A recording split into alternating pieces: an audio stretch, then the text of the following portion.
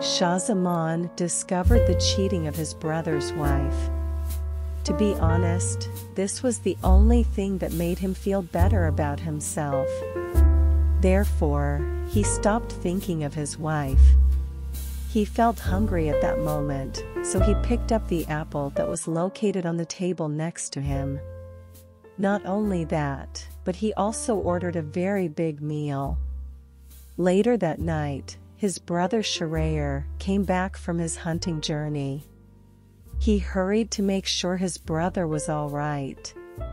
To his surprise, he found his brother to have better attitudes.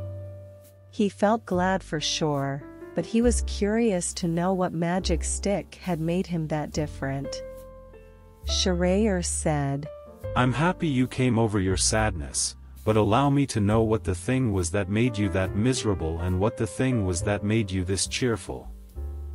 Shah-Zaman said, "I ask for your pardon if I said the first and kept the second." Sharayer insisted on being informed about both issues, so Shah-Zaman told him the whole story. "As you insist, I shall tell you about my eternal shock.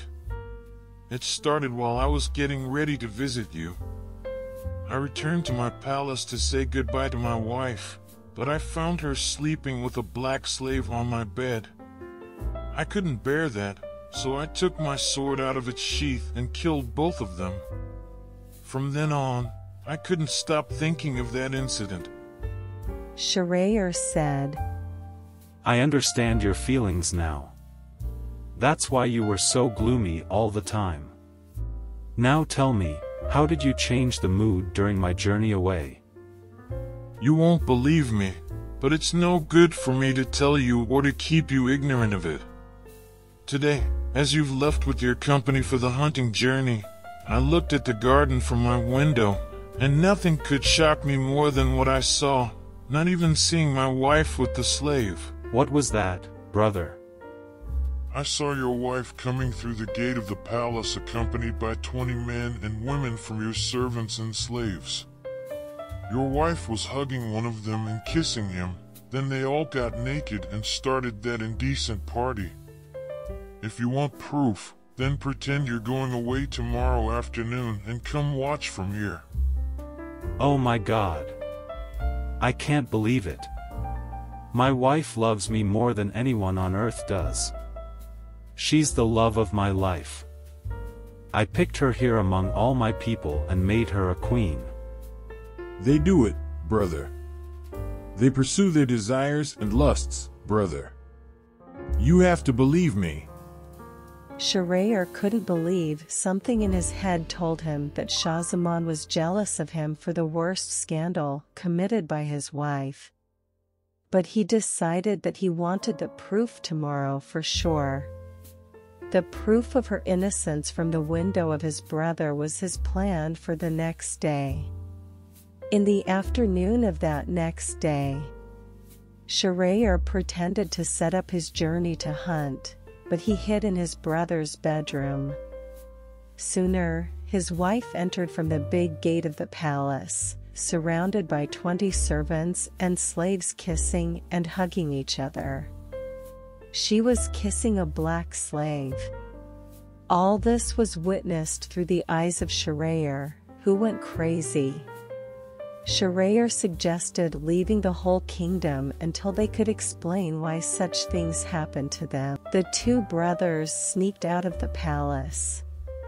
They traveled for days and days until they reached a tree in a garden with a spring in it and a huge salty sea besides.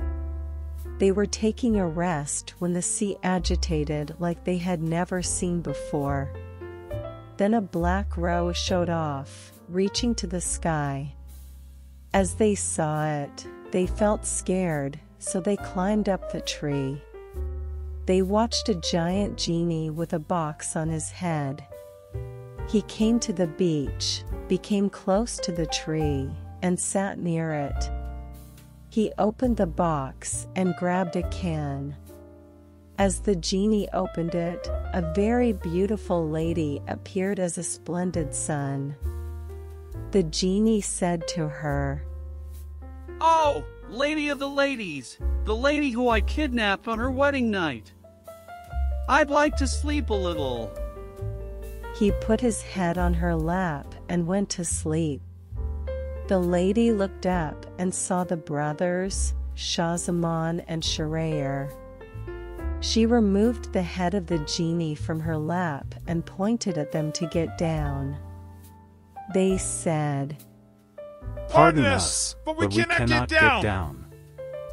She said, "Come and sleep with me before the genie wakes up. Get down, or I'll make him kill both of you." The brothers had nothing to do but obey. The girl said, "Come and sleep with me before the genie wakes up." They trembled but were too scared to say no.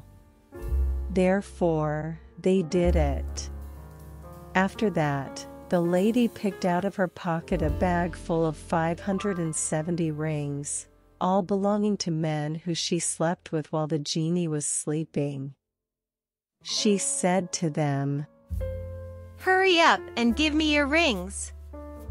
She continued, "The genie kidnapped me on my wedding night, put me in a jar in a box with 6 locks, and threw me in the dark bottom of the sea.